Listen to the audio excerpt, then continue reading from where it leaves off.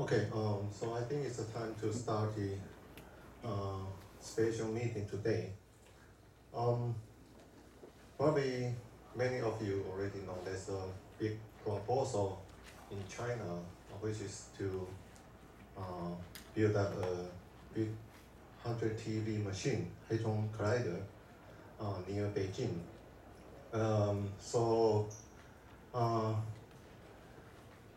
Today's meeting will begin with a short introduction given by Hsin-Chia, and then followed by the discussion. We have several panelists and we also hope you join the discussion too. Okay, so the title of this introduction is Who Needs a 100 TeV Collider? The title is actually given by Junwei. Hsin-Chia. Okay, so anyway, so let's get started. Okay, thank you. I think, again, since the purpose is more for discussion on what kind of role on for Taiwan's high energy physics community can play in this such a proposal. So I hope I don't take too much time in this talk, but I may have too many slides, so I will run through some of them very fast. If you don't see it clearly, we can always come back for more discussion. So, okay. Now we know that right now we have LHC and finished the very successful 7 ATV run, and the most exciting news was the discovery of Higgs boson. That's the biggest discovery in decades, I think, in energy physics. And but some people may also feel a bit disappointment that other than Higgs, we haven't found any new physics beyond the standard model. And the round 2 with the full energy, 30 to 14 TeV with 300 inverse spindle bond will start next year, and it will further explore the Higgs properties and also extend the search reach for new physics. Now, but then what's after LHC? What's the life after LHC? What are the machines that people are talking about? I will only talk about the energy frontier machine. One is the high luminosity LHC.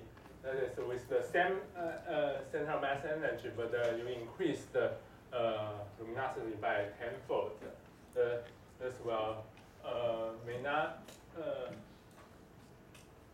Anyway, just another well-known example is the ILC, International Linear Collider. I think Japan is trying to host this machine, and but it requires a significant contribution from the U.S. I think so it's still not clear what's the situation. I think technology-wise, it's ready to be built if it's approved and with the money available. Then another linear collider was discussed at CERN. It's called CLIC. It's compact linear collider using a new acceleration technology, so that we can go to even higher energies. But this is still in development, so it's not. It's a future possibility. Now the focus of this talk will be this possibility. That is the new proposal talking about a future circular collider and build a big tunnel, maybe 50 up to 100 kilometers. And first, you put in the E plus E minus machine into this tunnel and do precision study like a Z factory or Higgs factory and so on. Then you put in a hadron collider. EP. Now at the CERN, it's called FCC EE mode or FCC HH. Now this FCC EE was formerly known as TeV, with the energy from the Z pole to TT bar threshold. Then FCC hadron collider will up to 100 TeV collider. Now China has a similar type of combination called CEPC, the circular E plus E minus collider, and SPPC is super proton-proton collider. And the CEPC will only run up to, what they talk about is only the Z factory and the Z Higgs production at 240 GeV, and that's a PPC with high energy PP collider, depends on the size of the tunnel.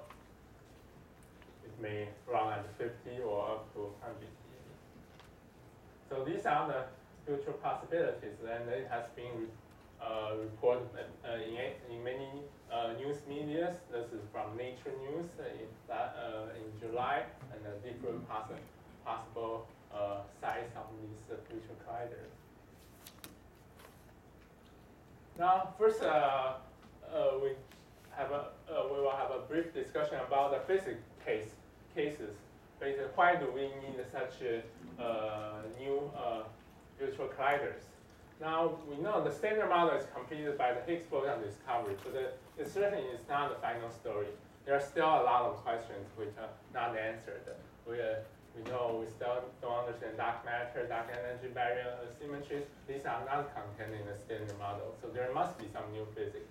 Even with just standard model itself, we don't understand the origin of the electroweak asymmetry breaking. The Higgs mass is just a parameter which was fitted from data. We don't know why it takes such a value, and in particular, it suffers from the hierarchy problem. Any new physics will destabilize at high scale will destabilize the electroweak asymmetry breaking. So we expect new physics to be near the weak scale. And we are also interested, before we discover the Higgs, we know the Higgs split, basically.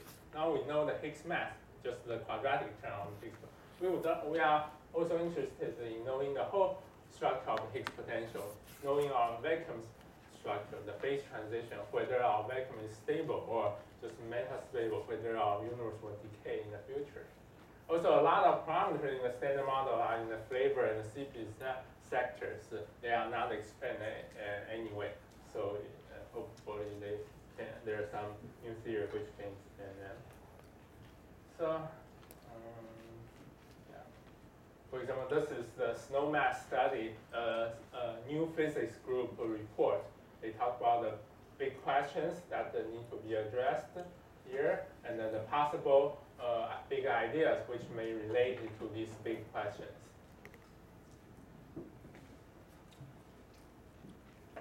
So, to probe new physics at high scales, we have these two types of colliders, lepton colliders and hadron colliders. The lepton colliders are useful in precision study, that is the precision test of the standard model.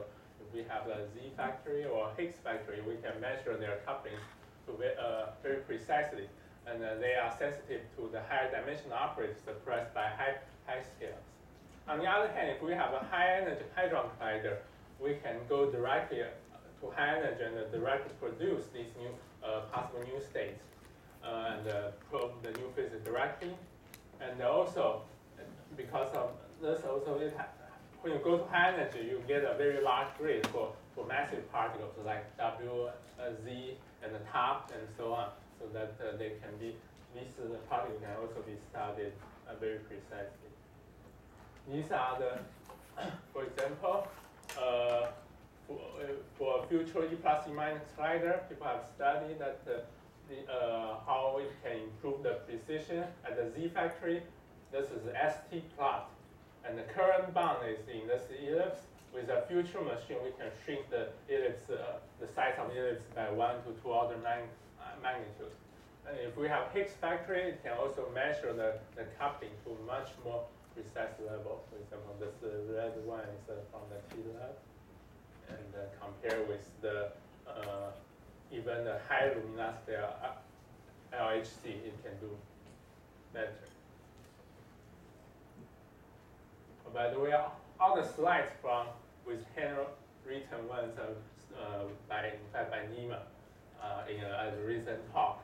And if we have 100 TeV collider, it will give us huge leaping energy. It will have huge rate to do study, and at this energy, the whole standard model looks like massless, even for TOP or Higgs or Z, W, and so these massive particles.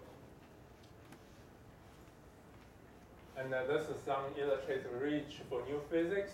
If we have color pair, the reach for 100 TeV collider can go up to about 10 TeV.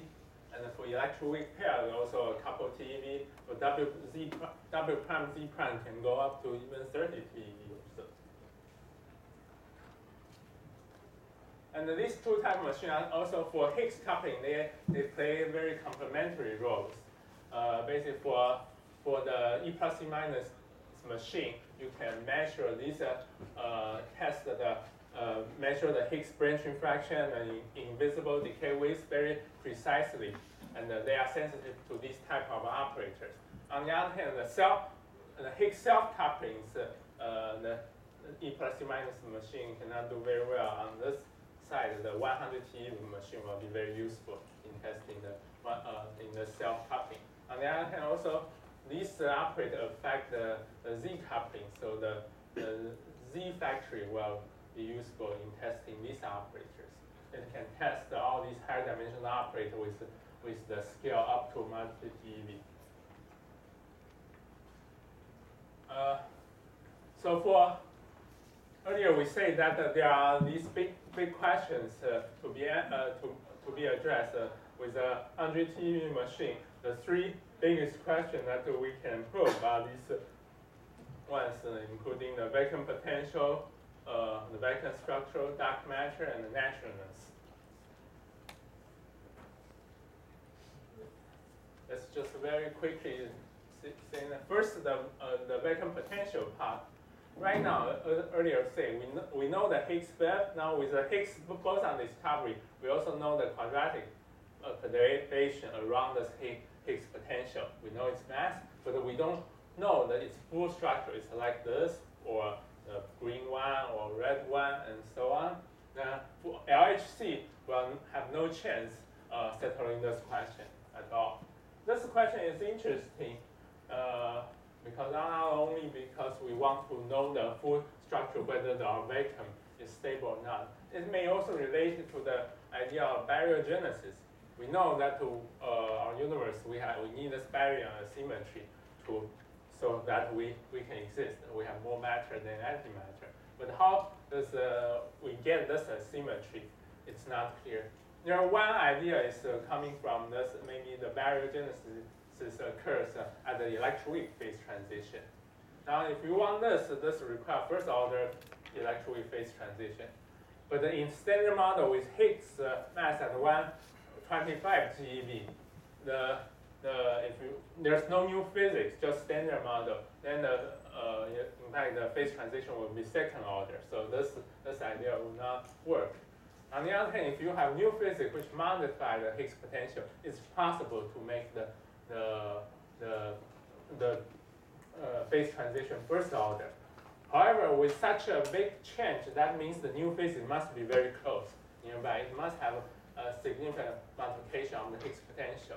And such a scenario can be completely ruled out by the combination of CPC plus SPPC by this lepton plus the hadron collider.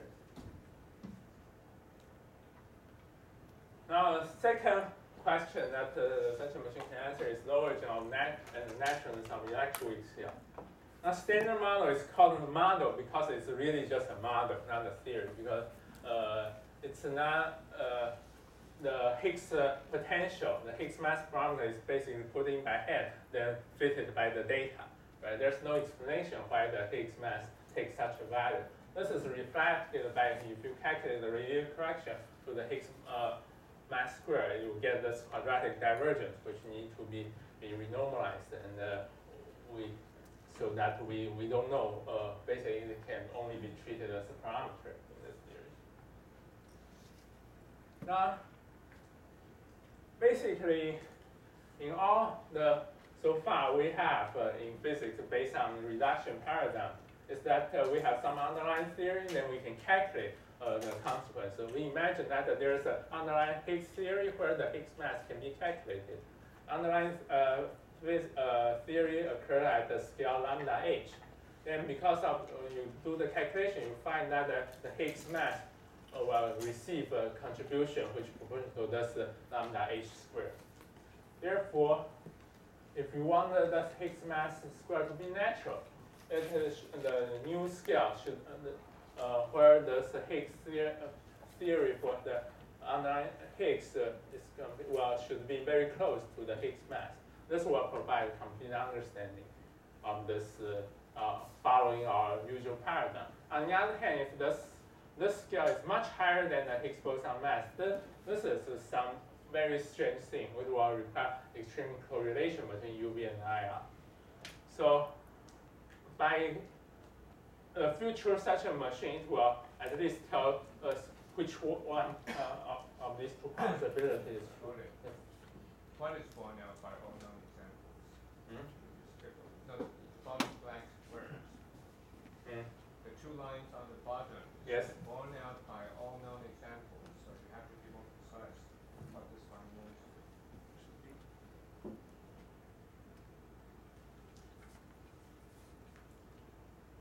Well, you want to give us some examples, like a condensed matter to tune to the phase transition, but I skip them because I don't want to just spend too much time on my talk. I want the lead time for discussion.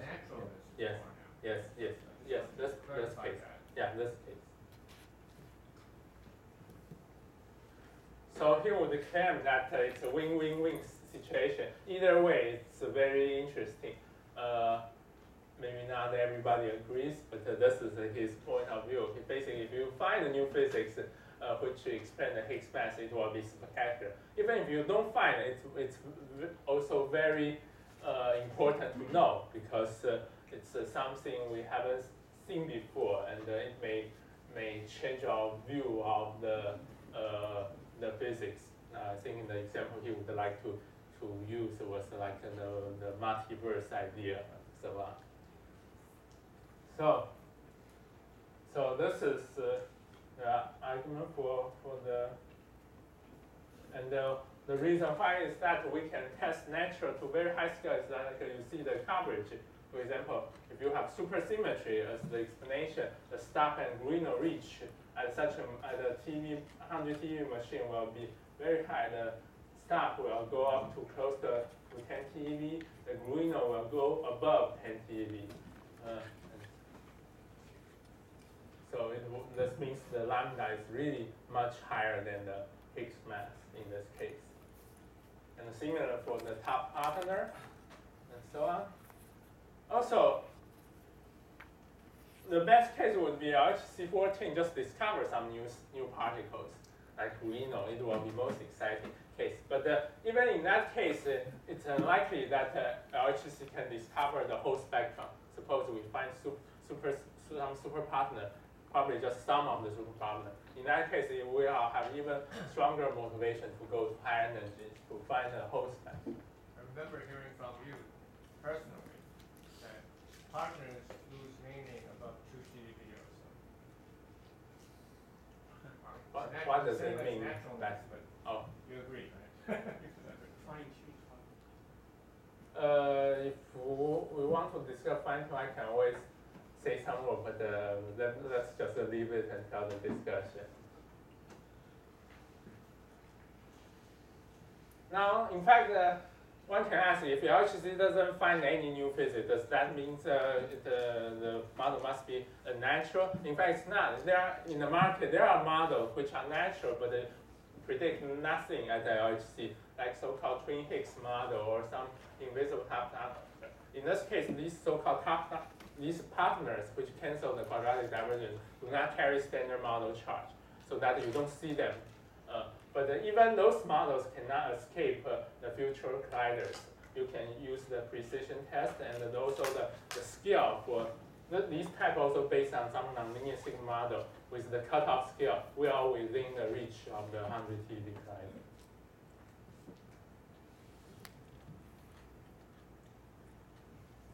Now, for dark matter, there are different possibilities, but the most popular scenario is still the WIMP, and it's the only calculable models of dark matters that we have. The others are maybe just assume some new particle with appropriate mass to be there. Now, the typical WIMPs can be from 10 GeV up to a few TeV. Now, if it's at the higher range, like a few TeV, then those WIMPs won't be accessible at the LHC. Especially, we haven't found anything at the LHC. So then, at the future 100 TeV collider, we will have much better reach for different scenarios. This is the worst case scenario. That is, suppose there's just dark matter and nothing else. But which dark matter coupled to the standard model. It doesn't have any other particle associated with it. Then in this case, the signal is based on monojet. Basically, you produce dark matter and escape the detector. Then you have initial state radiation, give you a run jet. Now, this will be the improvement of the reach from 14 TeV to 100 TeV for different type of scenarios. We know this Hsin and some mixed co-annihilation case and so on. It will go well into a multi-TeV region. Now, there are also other particles associated with dark matter particle, like a supersymmetric scenario. Then things can even be better. You produce these new particles, then they cascade, decay down to the dark matter. You get the jets or leptons plus missing energy. Then the reach can go up to like a 3 TeV or even higher. And so, sorry. Yes.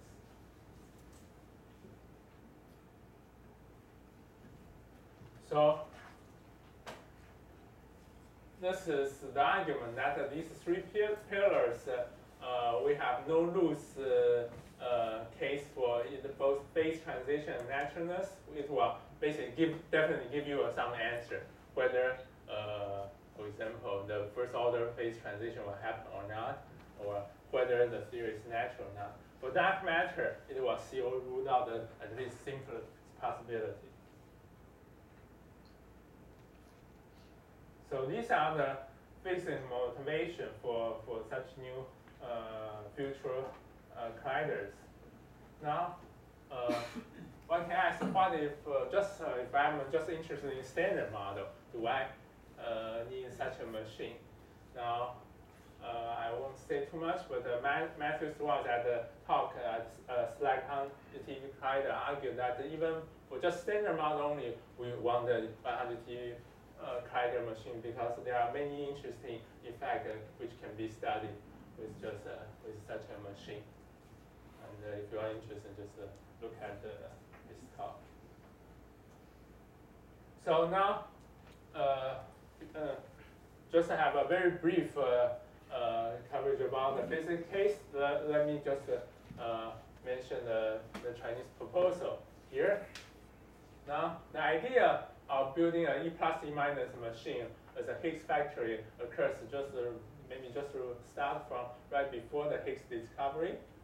And then I think after the Higgs discovery, then there's the idea which include a second phase that a large PP collider in the same tunnel. Now this I think got the director of the IHAB, Wang Yifang, excited. So then they start to consider this combination seriously, starting since last year.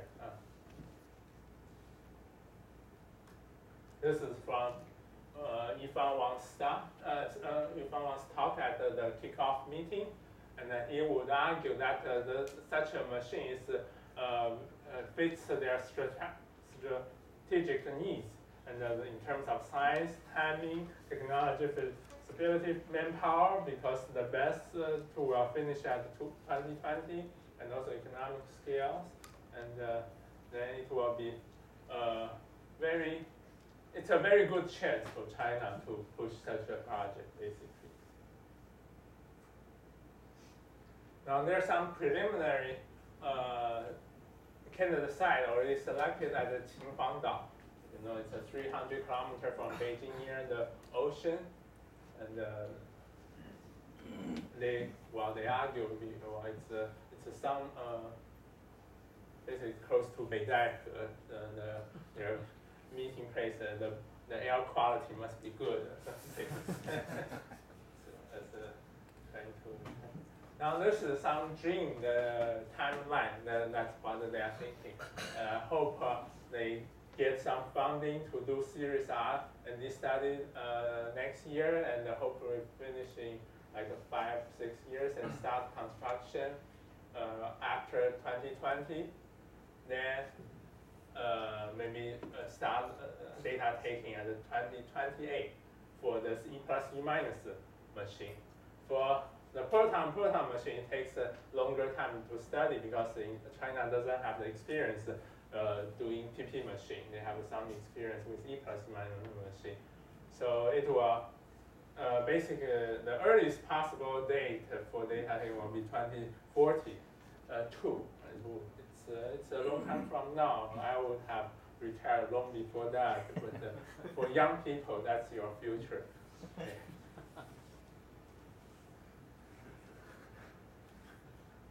Okay, this is organization. Basically, right now, under project, they divided into 3 working group: accelerator, theory, and detectors, and so on. And to find out more, you can go to their website. And then they have regular meetings and so on to discuss these things. Now, right now, they are working on some pre-CDR, which will they want to finish by the end of this year, do some initial study and some estimate. And then the three group in the pre-CDR divided into theory, accelerator, and detector. These are the people in charge: He Hongjian, Zhu Shouhua, and Nima doing theory, and the accelerator is Zhou Weiren, and then Gao Yuanning for detector. Okay, so in association with such an effort, I have established a Center for Future High Energy Physics to facilitate the collaboration. Now, in the beginning phase, it's more focused on theory. So, Nima Kani-Haman is the first director of the center, and the deputy director is Liu Caidian, who is in charge of day-to-day business because he is local. And also the program and the visitor program also helped run by Han Tao, Wang Liantao, and Zhu Shufang.